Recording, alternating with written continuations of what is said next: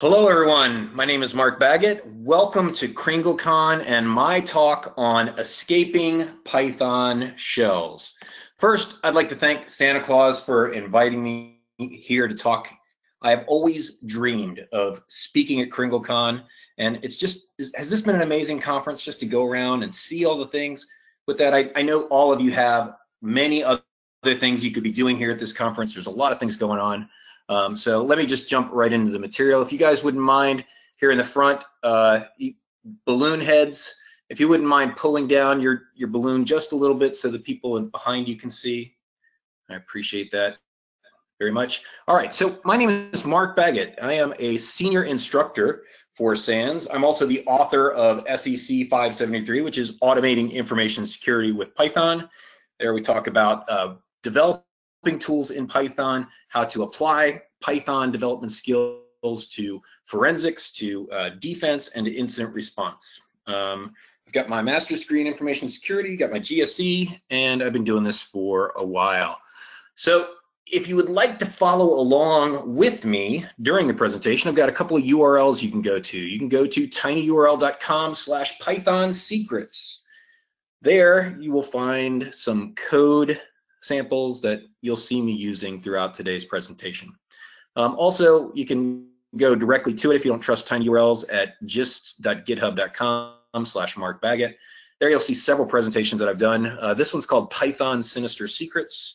And if you click on that, you'll find, once again, that same code that you can go directly to with tinyurl. So I'm talking to you today about how to escape from restricted Python shells. And there's a couple of different techniques that, well, systems administrators will take in order to try and create a Python environment where you can go in and they can use these environments for education, for teaching you how to do things in Python, but they don't want you to have full control of the system. And as you'll see here, it's almost impossible to create a Python shell that gives you the interactivity that you need to be able to really experience Python without also giving you the ability to access the underlying system. So I'm going to talk about a couple of techniques and how we can get around those. So one technique that systems administrators will use is to override the modules that are in memory on a system with other functions. So in this case, I'm importing the sys module. Sys is where you would go to get access to the modules that are built in to Python and loaded in memory by the Python interpreter. So inside this sys module, I'm going to then go into modules.os.systems, and I'm going to overwrite the system function in there with a function that just prints stop hacking. And I'll do the same thing for the popen function here, where I'm going to overwrite that with a function that just says stop hacking. Then once I've overwritten those functions in memory, I can delete the system module. And then if at some point later in time you come and you import the OS module, and then you do something like os.system, trying to execute that system function inside the OS module, you don't actually get to call os.system. Instead, what you get is executing my little function up here that just prints stop hacking. So this is one technique that some systems administrators will use to create a restricted Python shell, but this is futile. If someone can load modules, import modules, then they can also reload modules. So in Python 3, there is a module called importlib. And if you call importlib.reload, you can tell it to reload specific modules. So for example, I can tell it to reload the OS module from disk, at which point it reaches out to the hard drive and it reloads that module, overwriting the nasty function that I put in memory, so that now you can call os.system and then run a function such as ID, and it no longer executes that my function. That's no longer in memory. Now the valid code is back in memory. So if someone is overwriting functions in memory, then simply reloading the module will allow you to get back the original functionality. Another way that systems administrators will try and create a restricted Python shell is they'll have Python launch a child process, and then they'll filter the input in the parent process and then pass that down to the child process. So for example here, you don't really have to understand everything that's going on here, but I import read lines, which is going to give me access to the command line, reading things as they're being typed on the keyboard. And I import code. Code is going to allow me to execute down here where I call code.interact a new shell. And in this shell, I want the read function for this shell to be equal to this thing I've called read filter. And if we come up here and look in read filter, I can see that I'll use the input function to collect things on the keyboard. And then I'm just going to check to see if whatever is typed on the command line or in the Python shell includes the words import, eval, exec, or compile. Those 4 keywords are notoriously dangerous and usually tightly controlled if someone's trying to create a restricted Python environment. Because with these things, well, import, as we saw earlier, can be used to load modules. Eval can be used to pass it a script in the form of a string, and it'll execute that script. Exec can as well, and compile will take a script and turn it into bytecode. We're going to look at each of these. So this is one way that people will do this, and this is almost effective, which means it's 100% not effective. It doesn't work. And we'll look at a couple of different ways we could get around that. So if someone has, for example, if someone has restricted the exec function, right? They don't allow you to run exec. Well, so for example, here I'm in a restricted shell and I just type import OS. Well, the import command is forbidden. Okay? And in this example, the exec command can still be used. So what I can do is I can say exec, and then I could build a string that says import OS. Now, if my string simply said import OS, then that filter that's looking to see does my line contain the word import anywhere would block it. So I'll break my import statement into 2 strings. So my first string says IMP, and then I'll add ORT space OS, which becomes import OS. So then when I exec that string, it imports the OS module, and now I can run os.system and run the ID function there. Now exec, you'll see, takes a straight string of Python code and it'll execute it. It expects that this string is going to be a series of Python keywords and not a call to a function that exists in Python. Eval is another dangerous command that is often controlled. What eval does is it works just like exec, but instead of having just a straight up Python command that's being passed to eval, it is expecting you to give a Python function or a call to a Python function. It's expecting that whatever's inside of the string that you pass it is going to have a return value. So here we try to import the OS module. It doesn't allow us to do that. So another way I could import OS is I could call the import function and pass it OS. So underscore underscore import underscore underscore is a function version of the import command. So here I'm going to try and call the import function and import OS. And again, you can see the command is forbidden. Why? Well, because import, the letters IMPORT are on my line, and that's being filtered by that input filter.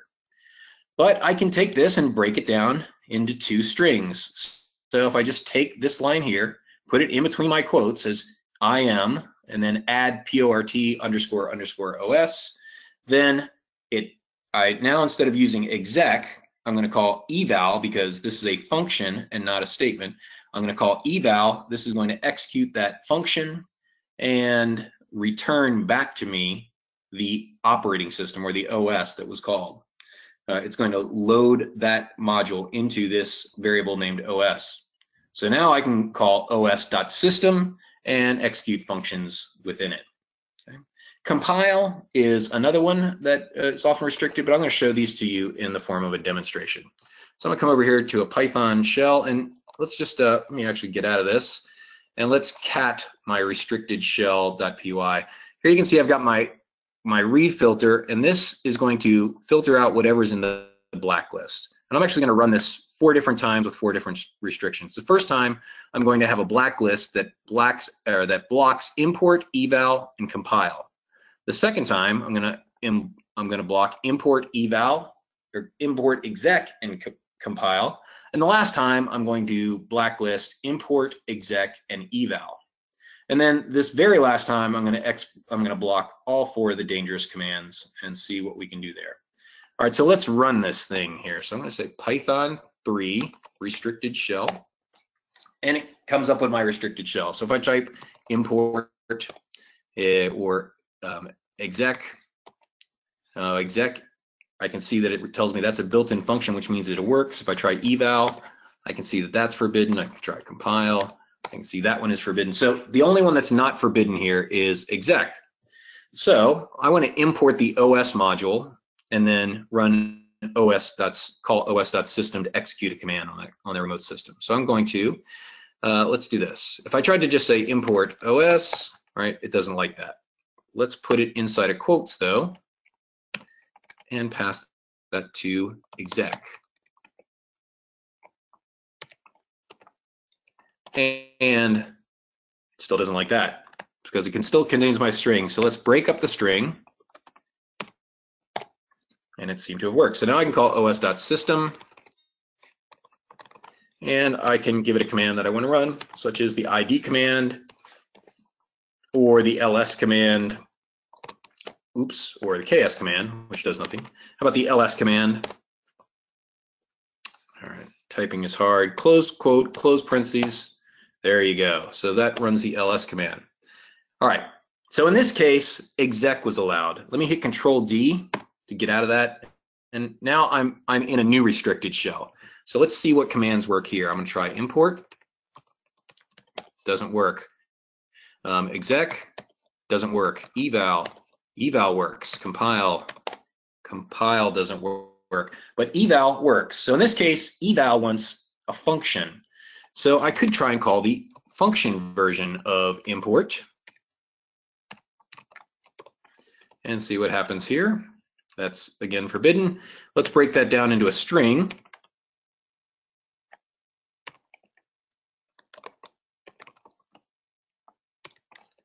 And let's put this into a module called OS. And I need to break that string somewhere. So I don't have the word import in my string. And now I can call os.system and give it a command such as id. Okay. So if the eval function is blocked, then we can use this syntax to get around that and execute code. All right, let's hit Control D, try our next restricted shell. All right, so what do we have here? Let's try import. Nope. Let's try exec, eval. All of those are blocked, but compile is still allowed. So what does compile do? Well, compile takes a string and it turns it into bytecode. So what I could do is do something like this. I could say code equals compile. Let's just say import. Well, let's see. I'm going to have to break this up. Im plus quote port OS.